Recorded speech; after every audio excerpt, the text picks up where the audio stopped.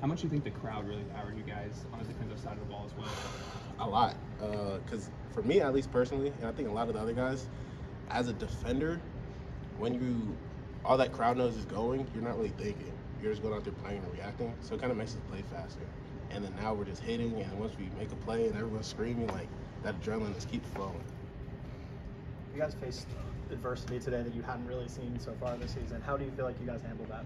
I think we handled it well. Everyone kept their heads up on the sideline. People were still communicating. No one put their heads down. We responded. We had turnovers. We had, the one-play touchdown and things like that, where that's usually when losing teams would probably get down on themselves, start arguing. That's when the gap opens up. But we handled it really well. I mean, how do you learn something different about yourself in a game when there are moments when things can go wrong and you don't allow them to go wrong? Basically? Definitely. It makes me trust the offense more. It makes me trust, my teammates on my side of the ball more. It makes it just, the chemistry goes up and gets a lot better. Because now it's like, oh, we're down. It's probably usually just mistakes that we made on our end. So we just clean those up and we're going to get right back to it. How much did those early sacks set the tone for you guys that you got? Always big, because nothing like getting a sack in like the first quarter. That's when you know like you have them at your mercy. So those were huge. I think you guys forced 3 and outs after the first 3 turnovers. Like, what do you think were the keys to getting stops on those possessions? The D-line playing as fast as we were playing. D tackles was balling. CJ, Carp, Nell on the other end. I was balling. Reek coming in. Mario coming in. I think it really started with the D-line. And then, of course, we got Fish, we got Jaywalk, we got the backers that come in and clean everything else up. But our back end, they was hooping, they was balling. Because we can't get sacks if they not covering. So they was covering. And I think as a defense, we played really well. How does having guys like that on the defensive line really open things up for you? It makes it so they can't double team us, basically. If you're going to double team me, then we got more dogs on the other side. They go double team Nell or Carp and any of the other guys. Now, everyone else has one-on-ones we're going to eat.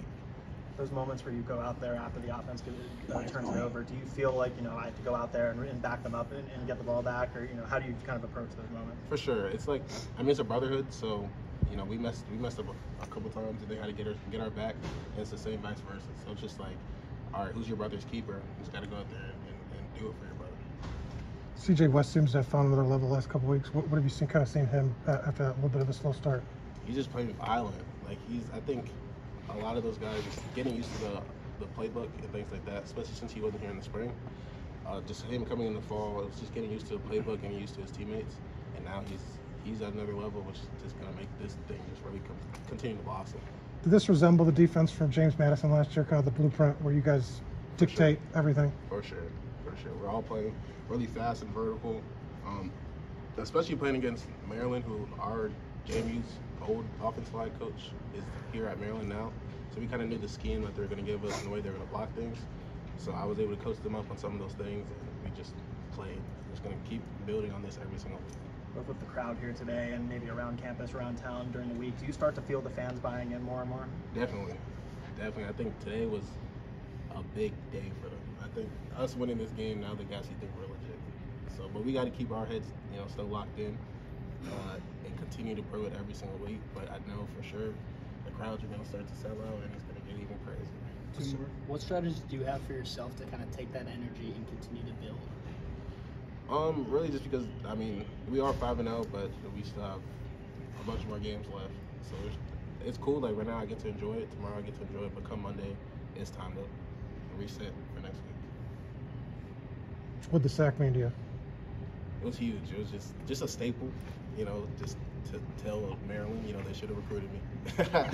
But it was just a staple. But at the end of the day, stats don't really matter like that. But it was just fun playing with my brothers out there, and it was special today for sure.